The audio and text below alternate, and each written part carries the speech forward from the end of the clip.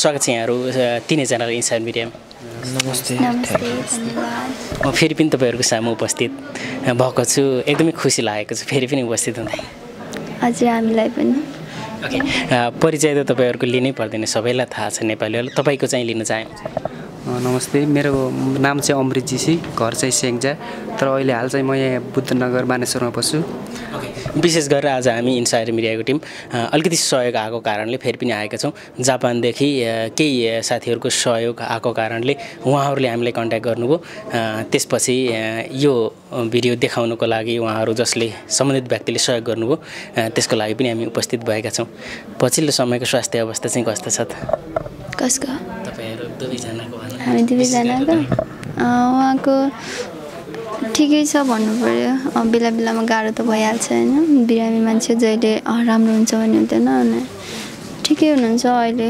आज चाहिँ मतलब खुट्टा हाल्ने अथवा के गर्नुभयो आज? आज त्यो प्र्याक्टिस गर्न खुट्टा हालेर कस्तो भएको छ त्यो चेक गर्न मात्रै गएको थियौँ, अनि एकछिन हाल्यौँ पनि, जस ट्राई गऱ्यौँ, 1-2 पाइला हिँडेँ, उठ्न पनि ट्राई गरेँ, सपोर्ट दिएर। हस्पिटलमै जानुभएको? हस्पिटल भन्नाले नि यो संस्था हो होइन, यो पशुपति वृद्ध आश्रम भन्ने छ, त्यो संस्थामा के मारवाडी धर्मशाला मारवाडी धर्मशाला खोल्नु भएको रहेछ। अनि हामीले पहिल्यै हाम्रो भिडियो युट्युबमा आउनुभन्दा अगाडि भन्नाले केही अगाडि, धेरै त नै है, अनि उहाँहरूले हाम्रो एउटा दाइको कन्ट्याक्ट मार्फत हामी त्यहाँ गएको थियौँ। अनि त्यसकै लागि अनि उहाँहरूले चाहिँ खुट्टा रेडी छ, एकचोटि ट्रायल गर्न आउनु भन्नुभएको थियो। अनि आज गएर गरेर आएको हेरेर। खुट्टा चाहिँ उहाँहरूको संस्थाले कस्तो प्र्याक्टिस मात्रै गर्न जानुभयो कि उहाँहरूले राखिदिने कि के हो खास? खुट्टा उहाँहरूले राखिदिने भन्नुभएको छ। अनि त्योभन्दा अगाडि हामीले उता पनि गएको थियौँ, फर्स्टमा फलोअपको लागि चाहिँ हामी उतै गइरहेको थियौँ जोरपाटीमा। अनि त्यहाँबाट अनि हामीलाई थाहा थिएन यसरी संस्थाहरूले दिन्छ भनेर, सुन्न त सुनेको थियौँ, तर यस्तो बाटो देखाइदिने मान्छे कोही पनि हुनुहुन्थेन, यहाँ छ यस्तो छ भनेर। अनि पछि मात्र अनि हामीले त्यहाँ खुट्टा नापिसकेपछि मात्र अनि हामीलाई हाम्रो कीर्तिपुरको दाइले भनेर अनि उहाँले लगिदिनु भएको थियो त्यहाँ। अनि त्यहाँ हामीले खुट्टा नापेर आएको 2 हप्ता भयो नि, त्योभन्दा बढी भयो। अनि त्यहाँ गएर अनि नापेर आएर आज चाहिँ बोलाउनु भएको थियो। अनि कस्तो भएको छ गर्नलाई आउनु? हातको लागि चाहिँ इन्डियाको प्रोसेस कि कस्तो, इन्डियामै गएर राख्नुपर्ने कि होइन? अब त्यो अब कलेक्सन भएपछि पुरा भइसकेपछि थाहा हुन्छ होइन। हातहरू अब अर्डर त बाहिरै दिनुपर्छ, कहाँ जाने के गर्ने, अब हेरौँ कहाँ हुन्छ, पछि त्यो डिपोजिट भएन लाग्छ। अलिकति हजुरले पनि बताइदिनुहोस्। पहिले पनि भनिसकेको छ होइन, लगभग 1 करोड जति लाग्छ मेरो 2 हातमा, अझ बढी लाग्छ होइन। त्यति अब हुन्छ, जस मसल फङ्सनबाट चल्छ होइन, अलि इजी नै हुन्छ, खान अनि टोइलेट जान, कपडा सपडा लाउन सकिन्छ। यहाँले हेर्नुभयो मतलब नेटतिर अथवा त्यो हेर्नुभयो होला नि त? नेटतिर हेरेछौँ होइन, नेटतिर अब त्यस्तो देखाएको छैन होइन। फेरि त्यो हात हालिसकेपछि ट्रेनिङ पनि गर्नुपर्छ कि 5-6 महिना, उतैतिर बसेर ट्रेनिङ पनि गर्नुपर्छ।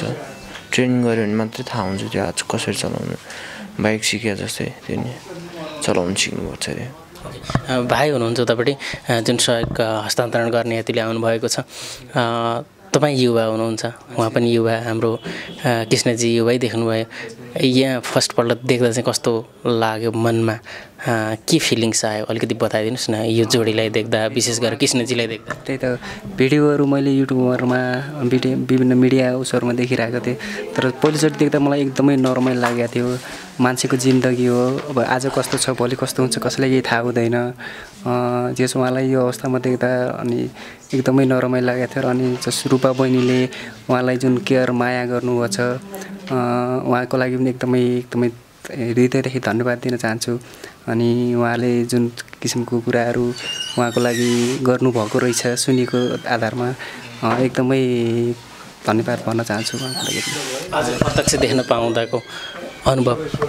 प्रत्यक्ष देख्न पाउँदा एकदमै आफूले एकदम गौरवान्वित ठानेको छु, खुसी महसुस गरेको छु कि अब मैले पनि अब मेरो हातबाट केही सहयोग रकम उहाँलाई ल्याएर हस्तान्तरण गर्न पाउँदा एकदमै भाग्यमान ठानेको छु। पक्कै पनि विभिन्न देश विदेश रहने दाजुभाइ दिदीबहिनीहरूले सहयोग गर्नुभएको छ। जस्तो अलिकति म सोध्न चाहेँ, हाम्रो मिडियाबाट गएको छैन होला, खर्च कति जति मतलब कलेक्सन भयो अथवा कति जति लाग्छ अलिकति बताइदिनुहोस् न। कति जति लाग्छ त भनिसक्यो होइन। अनि कति जति कलेक्सन भएको छ भन्दाखेरि हाम्रो 65 अराउन्ड भएको छ। हजुर फिक्स यति भएको छ भनेर हामीले अहिले पाएको छैन हेर्न पनि होइन। हामीले आएको अनुसार हामीले थाहा पाए अनुसार चाहिँ त्यति भएको छ। अनि अब जे होस् खुट्टाको चाहिँ तपाईँ प्र्याक्टिस गर्न चाहिँ सुरु गर्नुभयो अहिलेदेखि नै? आजदेखि सुरु भयो। कति गाह्रो हुँदो रहेछ अथवा बडी पेन हुने दुख्ने के हुँदो रहेछ? गाह्रो त गाह्रो हुँदैछ एकदम। झन् मेरो त्यसमा जोइन छैन, झनै गाह्रो भइरहेछ होइन। भन्नाले पछाडि खुट्टाको जोइन छैन, त्यो अलि गाह्रो हुँदैछ। खुट्टा नि पोल्ने होइन, चिलाउने हुँदो रहेछ। अब हेरौँ ठिकै हुन्छ होला बिस्तारै बिस्तारै। जोइन्ट नहुँदा अझ गाह्रो हुन्छ। हजुर गाह्रो। यो देब्रे खुट्टा त्यति स्ट्रङ छैन कि मेरो, जोइन्ट नभएर त्यसले पाइला फाल्न सकिरहेको छैन। ट्राई गरिरहेको छु तर खल्च्याङ हुन्छ। आज कतिपल्ट मतलब कति स्टेप हिँड्न सक्नुभयो? त्यस्तै 7-8 स्टेप हिँड्यो होला होइन। तर आफै होइन सपोर्ट दिएर, आफै त पाइला फाल्नै सकेन, अरूले सपोर्ट दिएर समातेपछि अनि हल्का हल्का हिँडेजियोस्। ठुलो विश्वास छ अब चाहिँ म हिँड्न सकुला खुट्टाद्वारा अथवा हातले आफूले हिँड्न सकुला अथवा के अरे हातले आफूले खानेकुराहरू लिन सकुला, अरू केही एक्टिभिटिजहरू गर्न सकौँ होला भन्ने त्यस्तो फिलिङ्सहरू त आइरहेको छैन। त्यति ठुलो सोच पनि छैन होइन। आफूलाई अलिअलि हिँड्नुहोस् होइन, टोइलेट जानुहोस्, हल्का हात हालेपछि खानुहोस्, त्यति नै हो। धेरै ठुलो सोच छैन। होस् भने यस खुसी लागिरहेछ। भाइले बताइदिनुहोस् न, अब सहयोग विशेष गरेर हामी सहयोगकै कारणले यहाँ आएका छौँ। सहयोग के कसरी कलेक्सन भयो अथवा कोद्वारा आएको छ, के कति आएको छ यहाँले खुलाइदिनुहोस्। खास त्यही त अब जसरी अनलाइन मिडिया अब अनि यो फेसबुक अनि युट्युब च्यानलहरूबाट जसरी उहाँहरूको भिडियोहरू भाइरल भइसक्यो, अनि जसरी बाहिर आयो त्यसै स्वरूप दाइहरू बाहिर हुनुहुन्छ जापानमा, अनि उहाँहरूले पनि हेर्नुभएको रहेछ, देख्नुभएको रहेछ। अनि उहाँहरूले पनि अब यहीँ नभइकन पनि उहाँबाट हामीले पनि अब थोत्रै सङ्कलन गरेर पठाउन सकिन्छ भन्ने हिसाबले दाइ मनोज जीसी र भाउजू उषा खत्री जीसीले चाहिँ कम्पनीमा काम गर्ने थोरै सर्कलमा भएको दिदी दाइहरू बहिनीहरूको हुनुहुन्छ, उहाँबाट चाहिँ थोरै सङ्कलन गरेर अनि पठाउनु भएको थियो। हिजो पठाउनु भएको थियो मलाई। अनि मैले चाहिँ अब दाइले चाहिँ त लगेर उहाँहरूलाई देश हस्तान्तरण गरेस् भन्नुभएको थियो, त्यसैले आज आएको म चाहिँ। पछिल्लो समयको सहयोग कस्तो छ? रेसियो पहिलाको जस्तै छ कि घटेको छ अथवा अझ धेरै नेपालीहरूले सहयोग गर्न इच्छुक हुनुभएको छ? के छ रूपाजी? हाम्रो सहयोग त रेसियो योभन्दा अगाडिको समयमा जस व्यक्तिगतबाट भइरहेको थियो। अब अहिले कलेक्सन गरेर एकमुष्ट लिएर आउनुहुन्छ। हजुर जस्तै गरेर मिडियाको थ्रुबाट आउनुहुन्छ। त्यही हो, सहयोग भइरहेछ। अनि धेरैजनाले सहयोग गर्छौँ हामी पनि कलेक्सन गर्दैछौँ। थोरै हामीले सक्ने जति गरिरहेछौँ भन्नुहुन्छ। पहिले चाहिँ व्यक्तिगत धेरै थियो, अहिले चाहिँ कलेक्सन गरेर एकमुष्ट रूपमा विदेशमै कलेक्सन। रेसियो अलिक कमै भएको छ पहिलाभन्दा त कम छ। कन्ट्याक्ट पनि पहिलाभन्दा अलिक कमै हुन्छ। फोनहरू आउने पनि कम भएको छ। अहिले पछिल्लो समयको अपडेट चाहिँ होस्, ग्रुप विदेशमा ग्रुप बनाएर त्यस्तो ग्रुपहरूले एकमुष्ट रूपमा ल्याउनु भएको छ, व्यक्तिगत रूपमा आउनु भएको होइन। केही रूपमा चाहिँ रेसियो घटेको छ सहयोगको। पुग्ला नपुग्ला भन्ने के छ अनुमान तपाईँहरूको चाहिँ? उपचारको लागि त पुग्छ होला सायद, सहयोगहरू आउँदैछ है, कति बाटोमै छ, आइरहेको छ। उपचारको लागि चाहिँ पुग्छ जस्तै लाग्छ। अब खै हेरौँ के हुन्छ। ओके, तपाईँको सहयोग हस्तान्तरण गर्न चाह्यौँ हामी। कसैको नाम छ भने उहाँ पनि बताउन सक्नुभयो, कति हो त्यो अमाउन्ट पनि तपाईँले बताइदिनु। विशेष गरी यो सहयोग चाहिँ जापान बस्ने नाम के भन्नुभयो? मनोज जीसी र उषा खत्री भाउजूद्वारा आएको सहयोग। यस उहाँको लागि उपचारको लागि भनेर थोरै सङ्कलन गरेर पठाउनु भएको हो। अनि उहाँहरूले चाहिँ 58,681 रुपियाँ हिजो पठाउनु भएको थियो। उहाँको जापानिज येन अनि यहाँ नेपालमा आउँदा चाहिँ 60,200 रुपियाँ भएको थियो करेन्सीको घटबडको कारणले। अनि आज पनि एकजना दिदीले फेरि मनोज भाइ मैले पनि पठाउनु पर्ने, हिजो तिमीले पठाइसकेछौ, मेरो नामबाट पनि 2,000 रुपियाँ राखिदिनु भन्नुभएको रहेछ र दाइले पनि मलाई बिहान भन्नुभएको थियो र मैले चाहिँ अहिले यहीँ गरेर 2,000 रुपियाँ थपेर त्यो भनेको 2,045 रुपियाँ हुन्छ आजको रेट अनुसार गर्दा। उहाँको नाम चाहिँ मैले एकचोटि सबैको सरसरस्वती भनिदिन चाहन्छु। मनोज जीसी उषा खत्रीज्यूबाट 10,055। हजुर मनोज जीसी उषा खत्री मेरो दाइ भाउजू हुनुहुन्छ। अनि मन्जिला थापा 5,011, अम्बिका तामाङ 3,000, धनबहादुर खत्री 2,055, अनि चन्द्र भण्डारी 2,000, ओमदेवी मगर 2,000, हरिमाया सुनार 2,000, कुमार मैनाली 2,000, रवन जो विदेशी फिलिपिनी हुनुहुँदैछ उहाँले पनि सहयोग गर्नुभएको रहेछ। हजुर उहाँले पनि 2,000 दिनुभएको रहेछ। अनि रोशनी छेत्री 2,000, गीता बस्नेत 2,000, माया सानी 2,000, सरिता सापकोटा 2,000, अनि कमला कडेल 2,000, सीमा गिरी 1,500, पुरन पुन 1,055, अनि रजिना श्रेष्ठ 1,000, अनि राधिका बस्नेत 1,000, समीक्षा बस्नेत 1,000, अनि मिन शोभा गुरुङ 1,000, कमला कडेल 1,000, दिनेश श्री मगर 1,000, गणेश नेउपाने 1,000, कमला जीसी 1,000, सुस्मिता खड्का 1,000, निशा खत्री 1,005, अञ्जली जो उहाँ इन्डियन पनि हुनुहुँदैछ उहाँले पनि 1,000 रुपियाँ गर्नुभएको रहेछ। अनि दिपा राणा मगर 1,000, अनि सानु खत्री 1,000, विनिता लामिछाने 1,000, अनि शिव अधिकारी 1,000 र रतिका पुन 1,000। यो भनेको सबै जापानिज एन हो।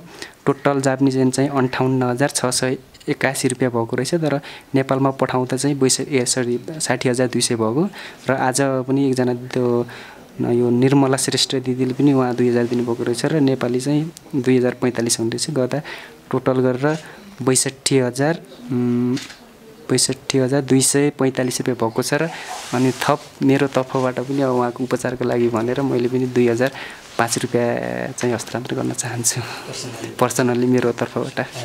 कति भयो टोटल गरेर 64,250 रुपियाँ।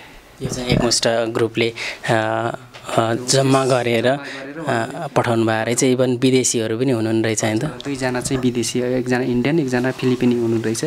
अब त्यो हस्तान्तरण गरिदिनुहोस् न उहाँहरूलाई।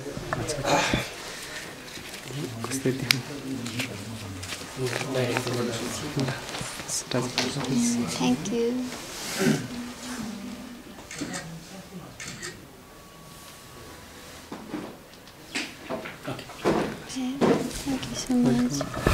ओके, के भन्न चाहनुहुन्छ त? अब यो एउटा सानो सानो पैसा कमाउने व्यक्तिहरूले पनि होइन थोरै थोरै जम्मा गरेर सहयोग गर्नुभएको रहेछ जापानबाट त्यति धेरै ग्रुपहरूले। एकदमै धेरै धन्यवाद भन्न चाहन्छु। उहाँहरूले थोरै थोरै बनाएर हामी कहाँ यति ठुलो रकम बनाएर पठाउनु भएको छ। एकदमै धेरै धन्यवाद भन्न चाहन्छु। हाम्रो जापानमा बस्नुहुने र हामीलाई जतिजनाले माया दिइराख्नु भएको छ, साथ सहयोग गरिराख्नु भएको छ उहाँहरूलाई एकदमै धेरै धन्यवाद भन्न चाहन्छु। यो पहल गर्नुभएको 2जनाले दाजु भाउजूले। हजुर के नाम? मनोज जीसी उषा खत्री। हाम्रो मनोज जीसी दाई अनि उषा खत्री दिदीलाई धेरै धेरै धन्यवाद भन्न चाहन्छु। हजुरहरूको पहलमा आज यति धेरै रकम एकमुष्ट भएर हामी कहाँ पुगेको छ। एकदमै धेरै धन्यवाद भन्न चाहन्छु। के भन्न चाहनुहुन्छ हजुरले?